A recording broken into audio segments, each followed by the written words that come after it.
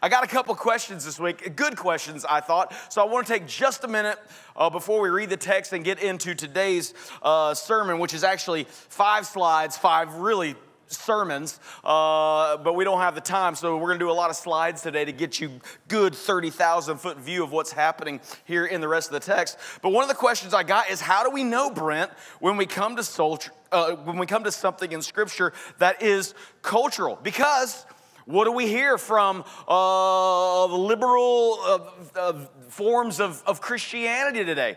We hear this book is old, it's all cultural, none of it sticks, none of it matters today. That's called heresy, my friend, and not true. 99.9% of the Bible is straightforward and can be taken literally, and doctrine is for all people at all times in all places. The gospel is for all people at all times in all places. What the Bible calls sin is sin for all people at all times in all places. Amen?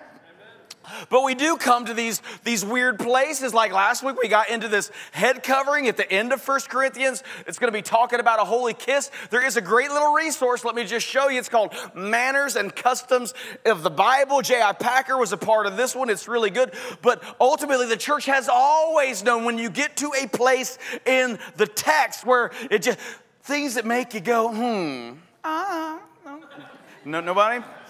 I thought most of you were my age.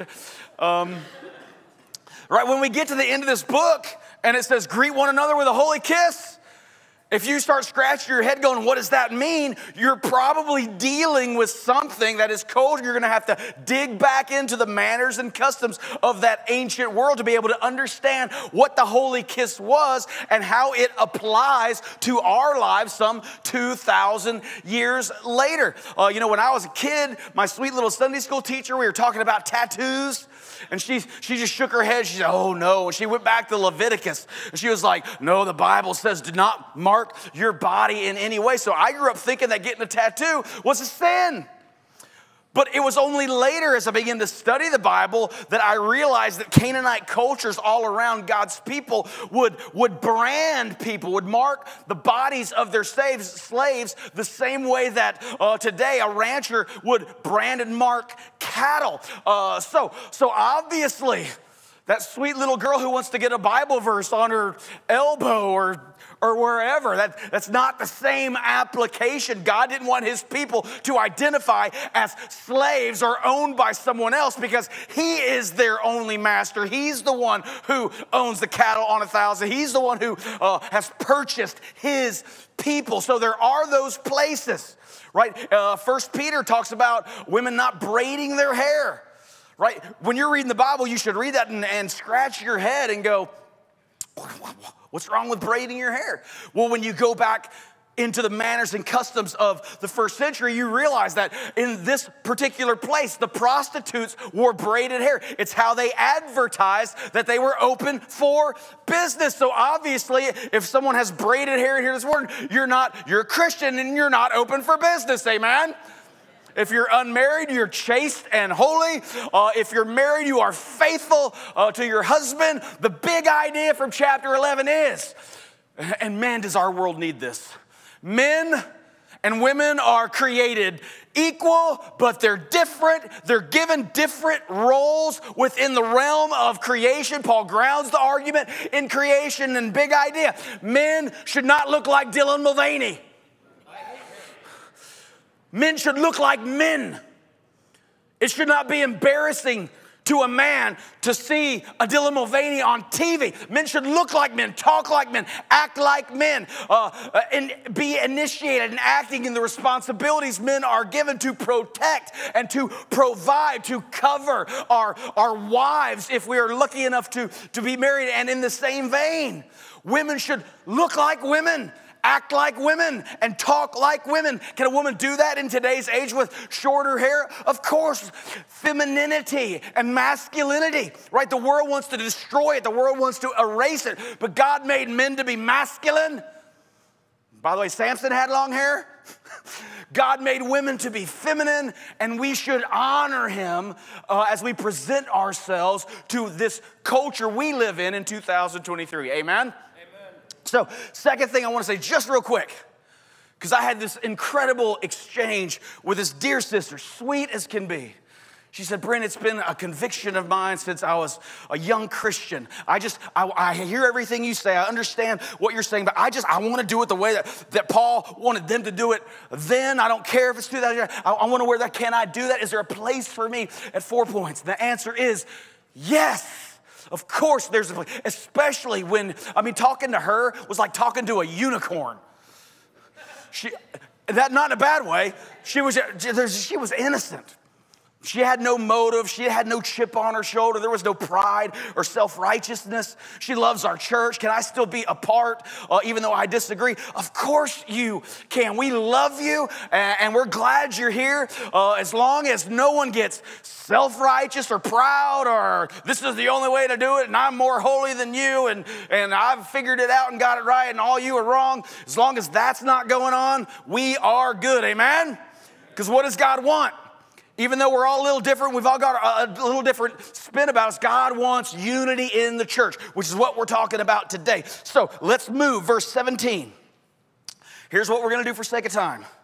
I'm going to read it all, and then we're going to 30,000-foot view start unpacking the text. So listen closely.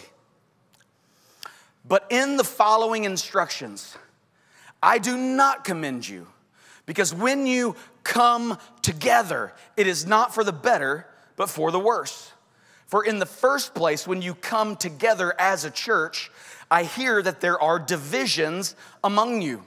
And I believe it in part, for there must be factions among you in order that those who are genuine among you may be recognized. When you come together, it is not the Lord's Supper that you eat, for in eating, each one goes ahead with his own meal. One goes hungry, another gets drunk. What? Do you not have houses to eat and drink in? Do you despise the church of God and humiliate those who have nothing? What shall I say to you? Shall I commend you in this? No, I will not. For I received from the Lord what I also delivered to you, that the Lord Jesus, on the night he was betrayed, took bread. And when he had given thanks, he broke it and said, "This is my body, which is for you. Do this in remembrance of me." In the same way, he also took the cup after supper, saying, "This cup is the new covenant in my blood. Do this as often as you drink it in remembrance of me. For as often as you eat this bread and drink the cup, you proclaim the Lord's death until he comes. Whoever therefore eats the bread or drinks the cup of the Lord in an unworthy manner will be guilty concerning the body and blood of the Lord. Let a person examine himself then, and so eat of the bread and drink of the cup. For anyone who eats and drinks without discerning the body eats and drinks judgment on himself. That is why many of you are weak and ill, and some have died.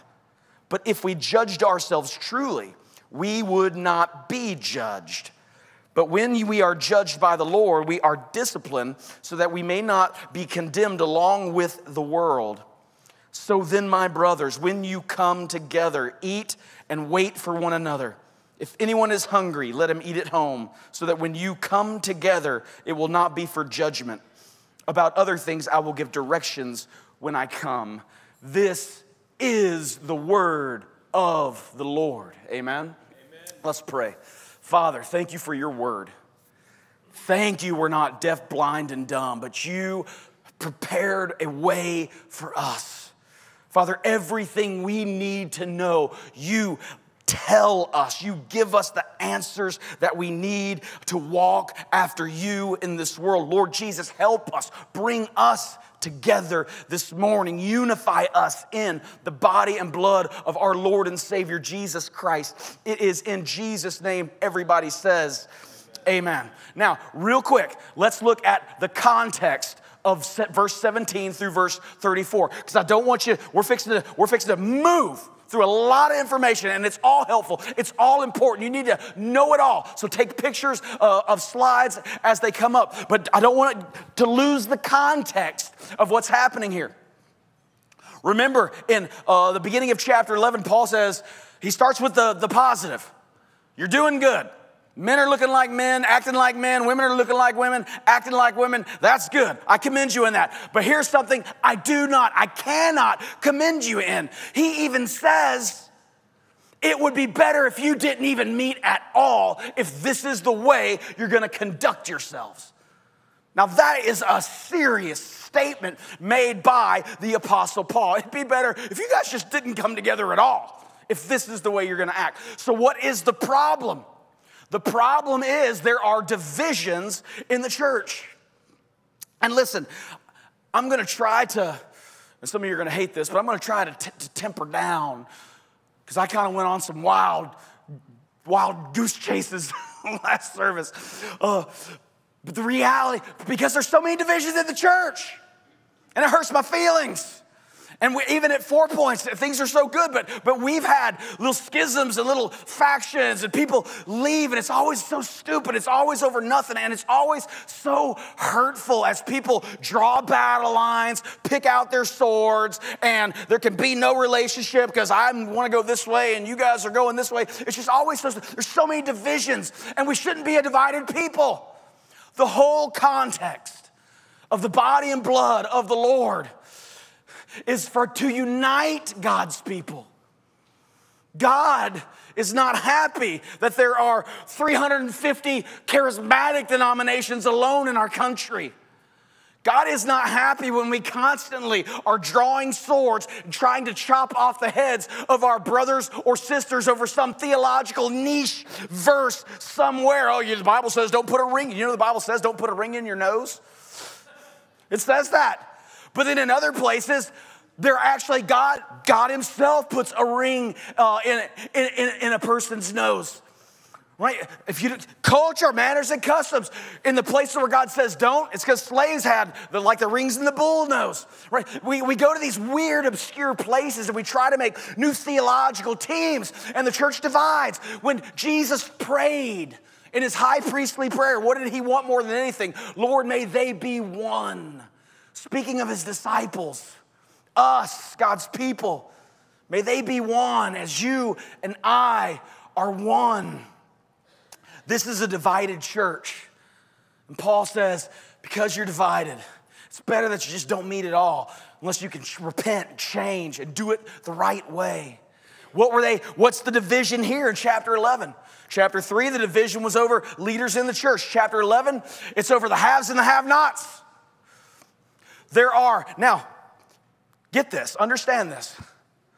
For all you people that really wanted to be the New Testament church, you wouldn't be here today. You'd be meeting in a home because that's where they met. And communion would be served during what was called a love feast. Jude, verse 12, calls it the love feast. They would eat an entire meal because eating a meal with one another, breaking bread with one another was, in the ancient world, in the first century, it was the most communal thing people could do. It was a way of opening yourself up to others. So when this was like a potluck, everybody would bring to the church this potluck meal. And some people were able to bring more, and some people weren't able to bring anything. And so the people who had a lot would bring a lot, and they would just start eating and shoving their faces full because that's what they're used to doing. They have. While the people right next, they wouldn't even notice the people right next to them who had nothing, who were starving, who were looking at them like, my dogs look at me when I sit at the table. They just come and they sit and because they know I'm eating. And sometimes I'm dumb enough to actually give them something from the table, which only enforces the terrible behavior. But they just look so sad. The haves didn't notice the have-nots were salivating at the mouth as they gorged themselves like the steward of Gondor when he's making Pippin sing to him, and he's blah, blah, blah, blah, and the juice is running down his beard, and Pippin's like, you nasty pig, and you're doing everything wrong. This is the division that has happened. People aren't caring and serving one another in the church when they come to the table of the Lord, which is the great equalizer of all people. Doesn't matter who you are at the table of the Lord. If you have not, if you're white, black, red, brown, yellow, if you are bald or have hair, at the table of the Lord, we are all equally in need. Listen, my knees are going to fall before the Lord The same as Donald Trump's knees are going to fall before the Lord. Same as Joe Biden's knees are going to fall before the Lord. Same as Joe the plumber's knees is going to fall before the Lord. Same as your knees. When we come to the table of the Lord, all our knees are bent because God saves and we are the ones who need to be saved. Amen? So, man, the body and the blood should be the most unified place among the people of God. The problem is it's not in Corinth. So Paul goes into the doctrine, the teaching part. He begins the doctrine with, I'm not making this up. This is what God gave me. Look at verse 23. I received from the Lord what I also delivered to you. He goes back to the Last Supper of Christ himself. And he said, this is the liturgy. This is how Jesus instituted this meal. That's verses 23 through 26. And then he gives application. So examine this is a big deal. Examine yourself. We're going to talk about the warning that comes and how some are sick and some have actually died because they weren't doing it right. And the solution, which if I ever wrote a book, which I probably never will because only really arrogant people write books who think they know everything, and I don't know anything. So, but if I ever wrote a book, it would be this: just be cool. This is Paul's thing here. Just be cool. Shit, man, look around. This is not just about you. This is about all of us, the body of Christ. This is about him saving us all because we all need saving. Be cool. If you have more and somebody's hungry, share. Notice. Open your eyes. Look around. Here's our 30,000-foot view of this text. Now, let me just point out a couple things real quick. Look at verse 17. At the end, it says, and underline this in your Bibles, because 5 times we're going to see this phrase here. Come together. When you come together. Look at verse 18. You see it again. When you come together. Look at verse 20. When you come together. Look at verse 33. So my brothers, when you come together. Verse 34. If anyone's hungry, let him eat at home. So that when you come together, all you guys at the lake, the church is supposed to. It's why Hebrews says, do not forsake the fellowship. Do not forsake the coming together. I actually wanted to call the sermon series for 1 Corinthians, Come Together, but I got voted out and we went with a beautiful mess. But wouldn't it be cool if every Sunday you come in, the lights come on, and you hear boom, boom, boom, boom, boom, boom, boom. That would have been good.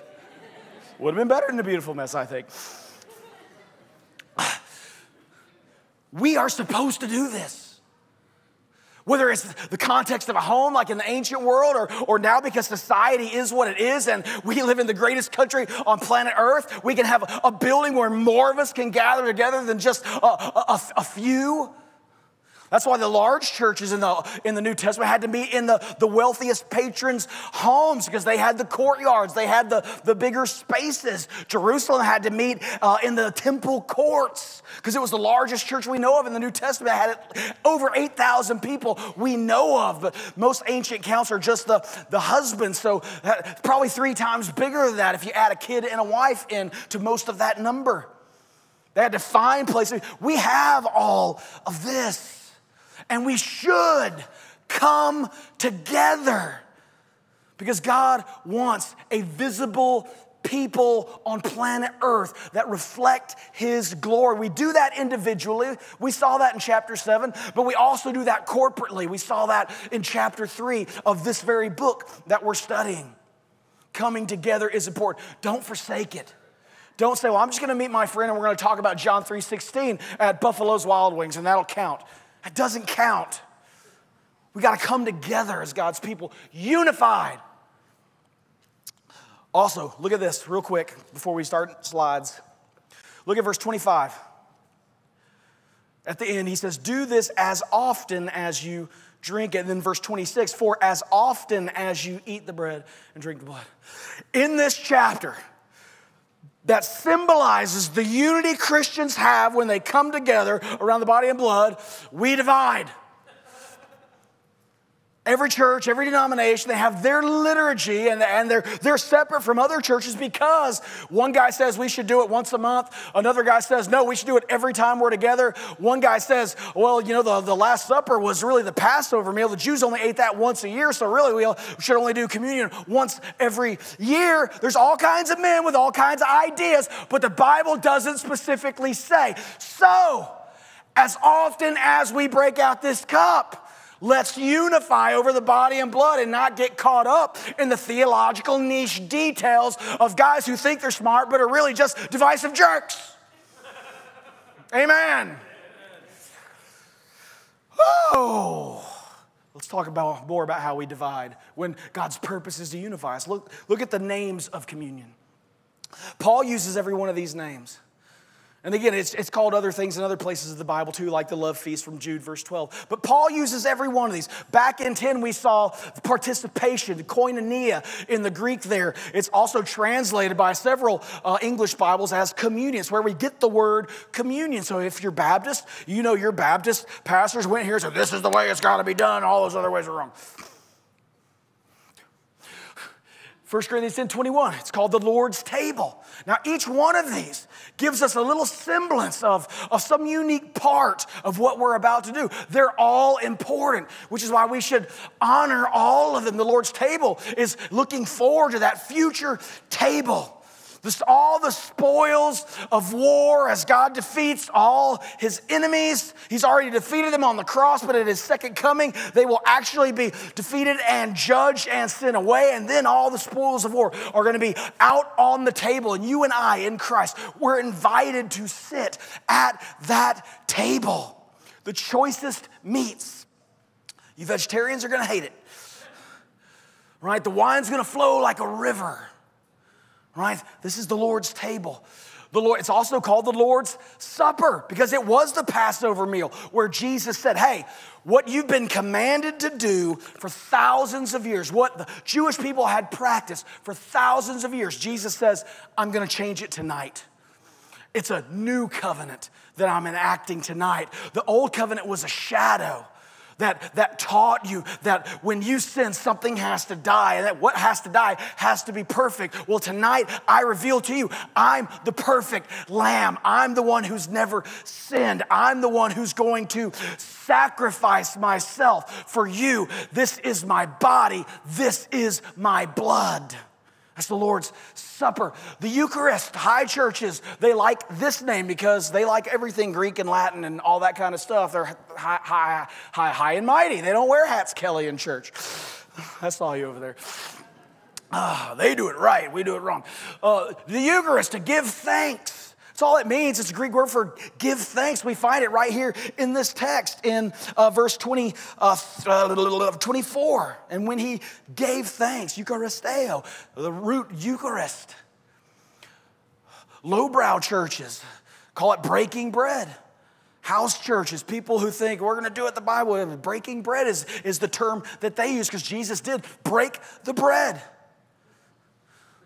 The point is, look at how we divide. It's called the Eucharist. No, it's called communion. No, or it's the Lord's table.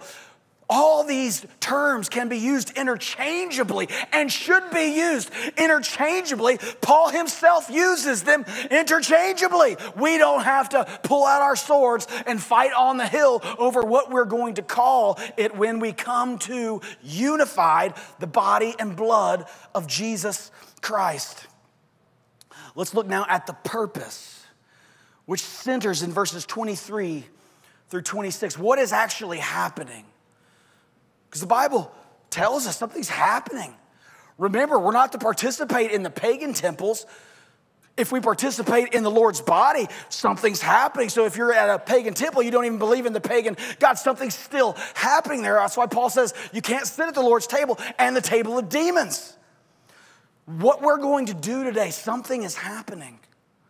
What's happening starts way back in chapter 10, which we've already talked about. We are looking up.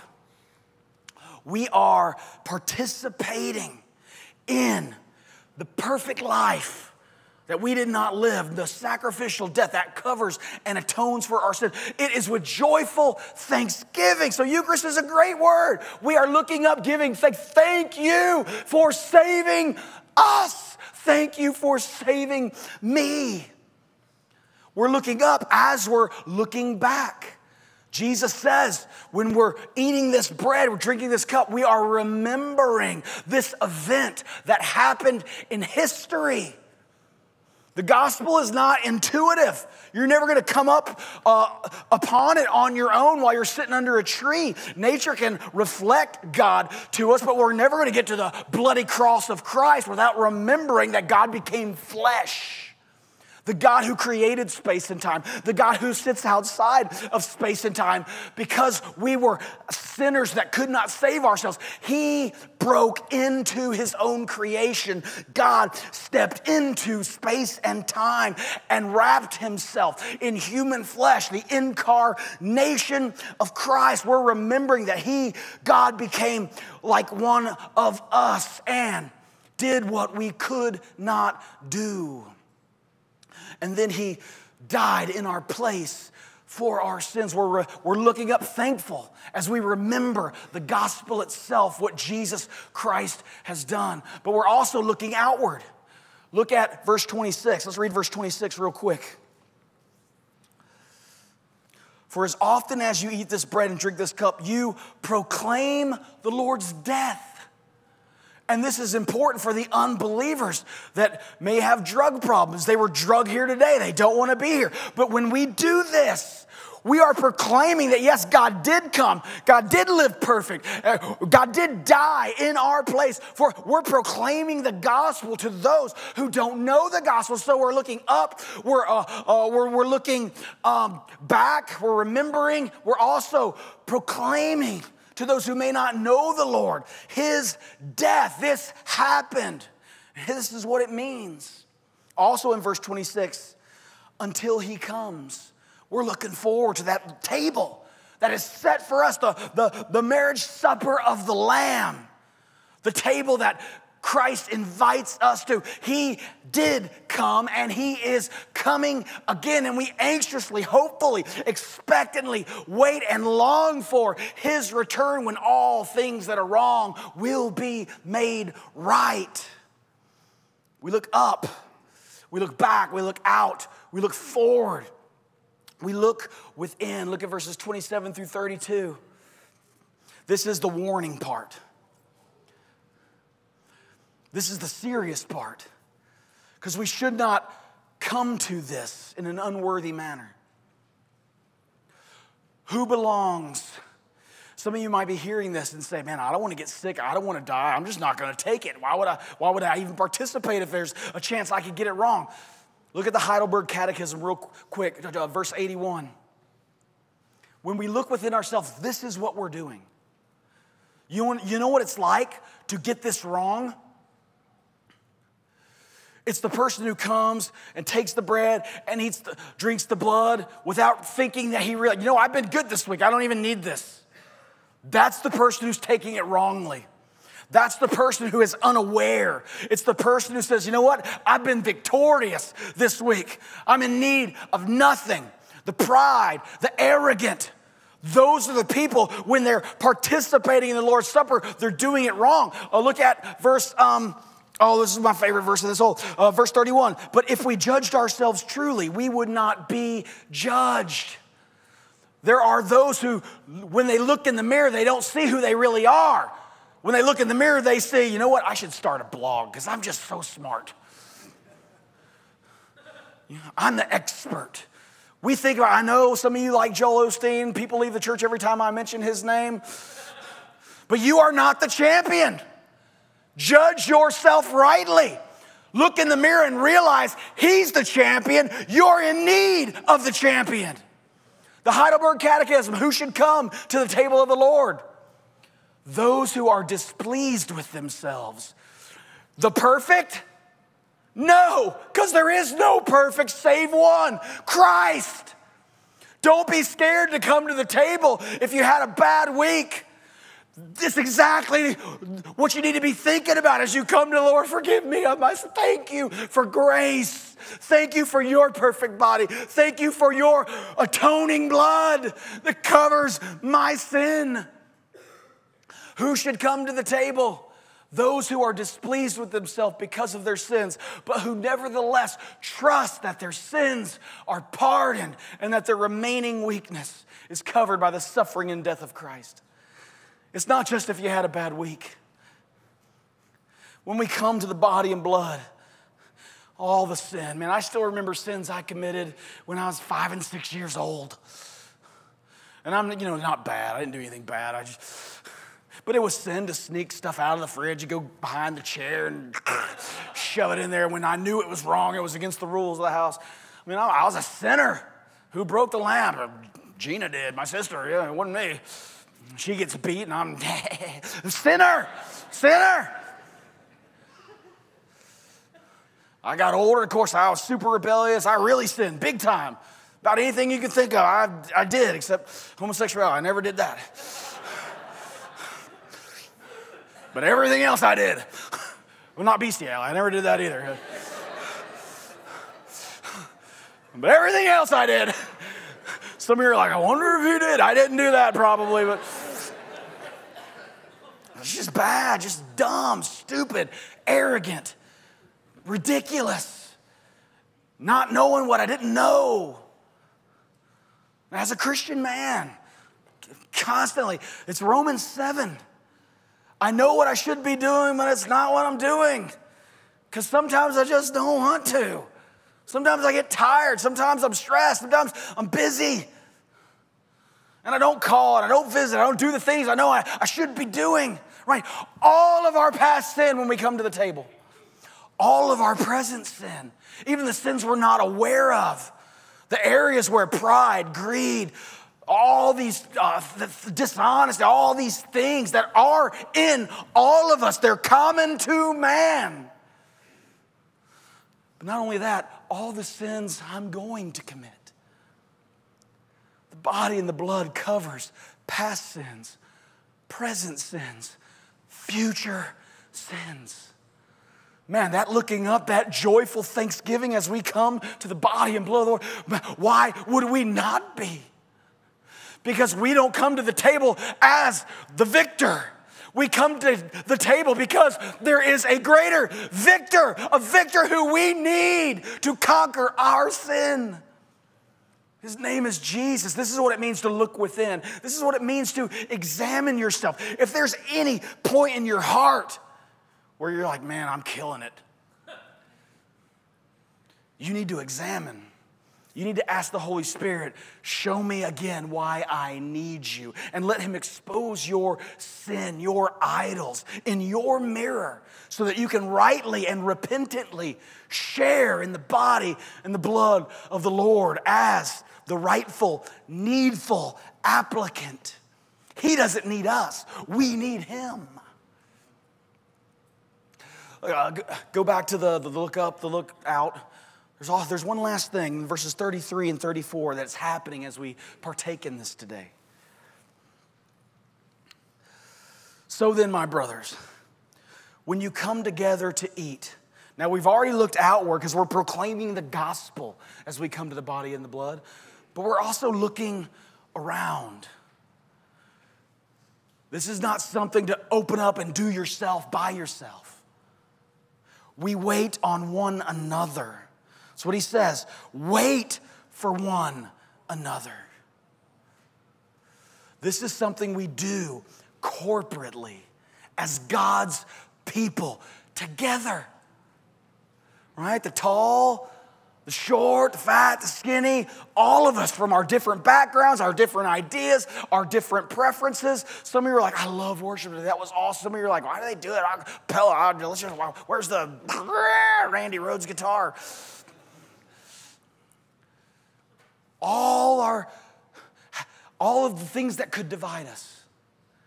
What happens when we come to we look around and we wait on one another and we realize we're all in this together and we need one another and none of us are better than any of the other ones of us. And self-righteousness, man, it's in all of us. I haven't told this story in a long time, but one time I was 10 o'clock in the morning, and I was late for an appointment. I was trying to get somewhere, and the car doesn't have gas, so I'm trying to figure out the gas situation. I pull in, I run in, I've just got some cash I'm going to lay down on the counter. I $10 over in public, and there's this one guy in front of me. And this guy looks homeless.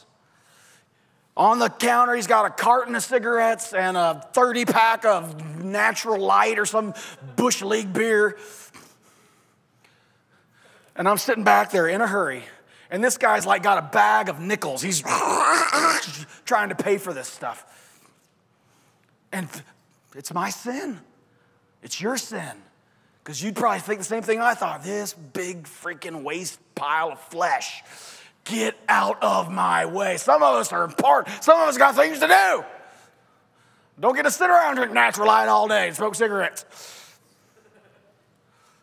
And it's when, and I say, I felt the Holy Spirit speak to me, and that freaks some people out. But I always know when the Holy Spirit is speaking to me because it's something that I would never ask myself.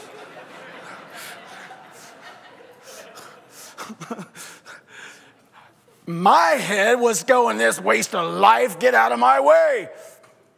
And when that question pops into your head that says, is that person any more important than you, or any less important than you do? Do I love that person less than I love you?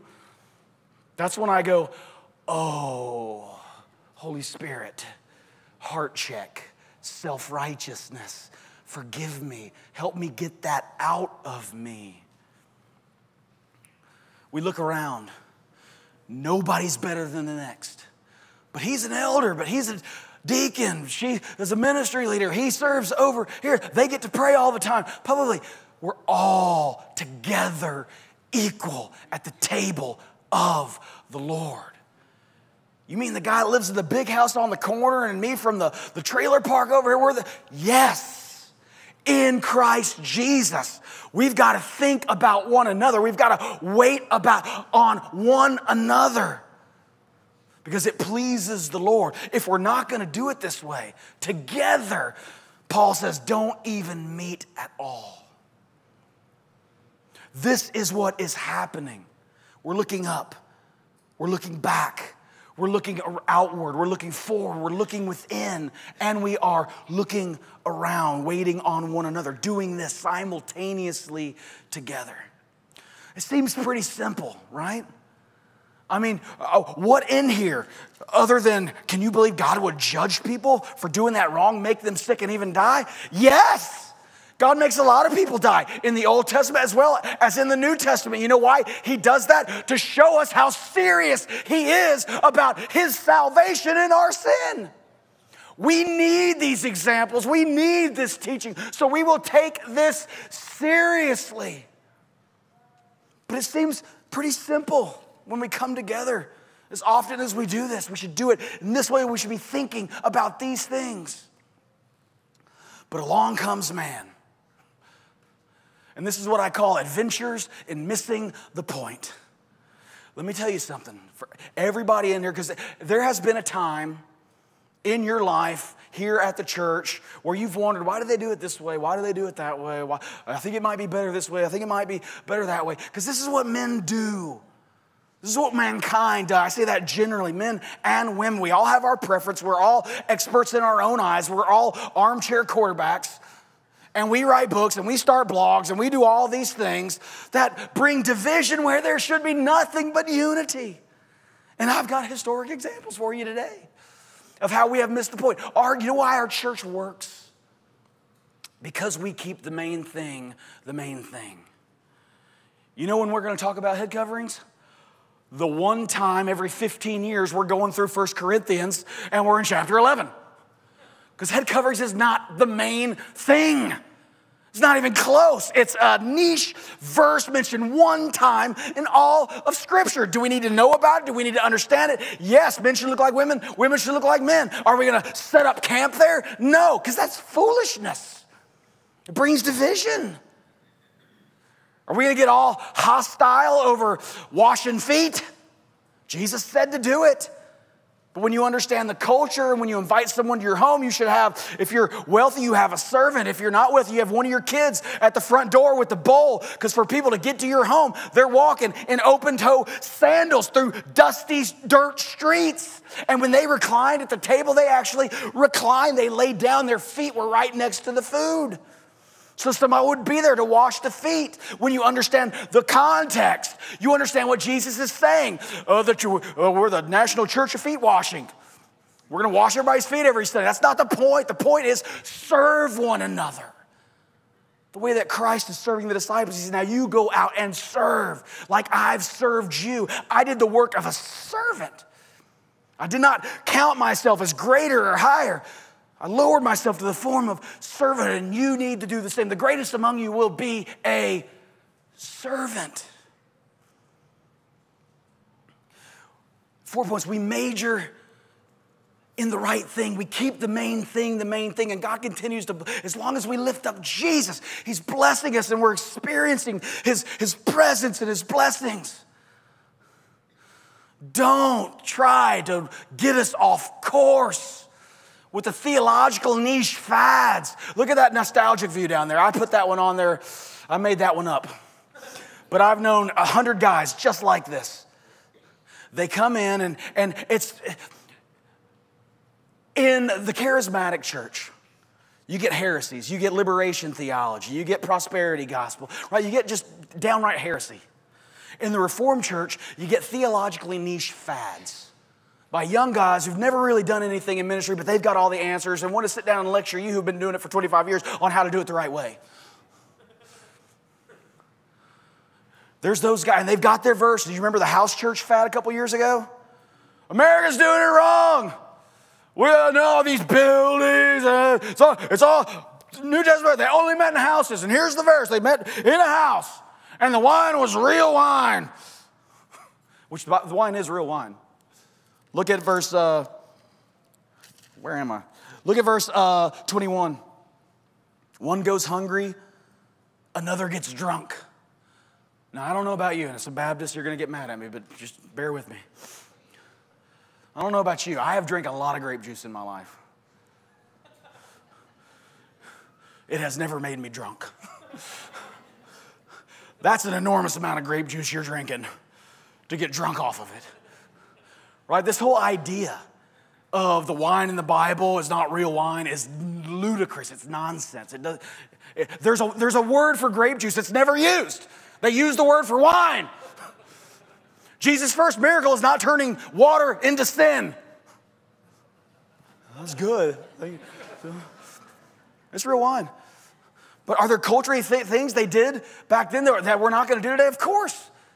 Why don't we serve real wine? Would it be a sin to serve real wine? No. It'd be fine. It'd be more expensive. It's one reason we don't do it. Also, there are children and underage people in here. I don't want to get into we could probably have some religious exemption where we could serve underage people wine during communion, but I don't want to do that. It seems like a lot of work just so we can say we're really biblical people. There's always this guy. It's got to be in a house. It's got to be real wine. We're a house church, real wine. It's got to be a meal. It can't just be this, right? That's the way the early church did it. Just self-righteous, hyperact. Bleh. The house church fad came. Reformed churches were decimated as somebody that had some influence with 6, 8 families would cause them all to leave. They'd go start their house church. Of the 24 house churches I personally know of, how many of them do you think are in existence today? None. They weren't in existence 2 years later because it was niche theological work. It was a fad within the Reformed community. It happens every 2 to 3 years. And listen, I say this as your pastor. Don't get caught up. I love you. I hate seeing someone taken advantage of by some online shyster who lies about his seminary credentials and wrote some book that you think is gospel now when it's not gospel. The gospel is the body and the blood. Only the body and the blood is going to save you. It's not the body and the blood plus holy kissing. It's not the body and the blood plus not marking yourself. It's the body and the blood and the body and the blood alone. Don't fall for the charlatanism. You know why people have online ministries? Because they can't have real ministries locally where people know them. You guys are slow today. You understand what I'm saying?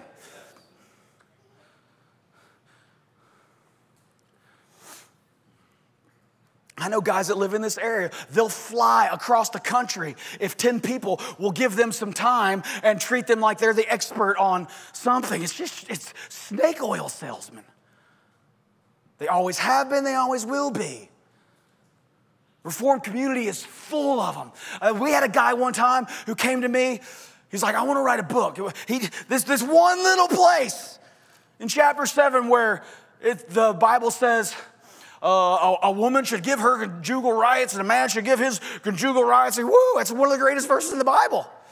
But then the next part says, unless they decide for a time to withstand for purposes of prayer and seeking the Lord. The guy wanted to write a book on fasting, sex, and marriage. And I was just like, that's the stupidest thing I've ever heard. What do you think that's going to do for the kingdom of God? And you know what? I was right, because today that guy no longer comes here, and he's not even still married. Theological niche. Don't take did you know 99.9% of the Bible all Christians agree on? You can fit everything Christians disagree on, the Nephilim, all this stuff. You can fit it all on 6 pages of your Bible. Don't be the guy that majors in the 6 pages. Be the guy that majors in the gospel itself. If when you are talking, people aren't falling more in love with Jesus, stop talking. Because you're not doing any good for the body of Christ. It all has to lead to Jesus. None of this stuff matters. The Bible doesn't specify any of this stuff. It's just man being man, trying to be smart. Oh, look at me, I got my pipe I'm smoking. I'm so smart, I'm C.S. Lewis. Enough of those guys in the Reformed community. Enough. We are sinners. We need a Savior. Jesus is the Savior. And as we proclaim, the church grows.